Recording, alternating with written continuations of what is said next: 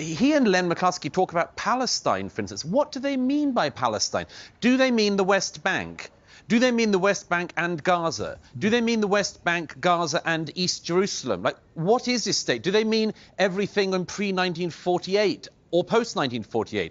They never say. They just talk about this non-existent state that still doesn't exist because for decade after decade, people like them have supported the worst possible elements and have encouraged them in this delusion that Israel can be disappeared. It's not going to be disappeared. And yet this delusion is encouraged, among other things, among some people in the Palestinian leadership, which is why when they're offered 99% of a state, as they have been time and time again, they say no, because 99% isn't 100%.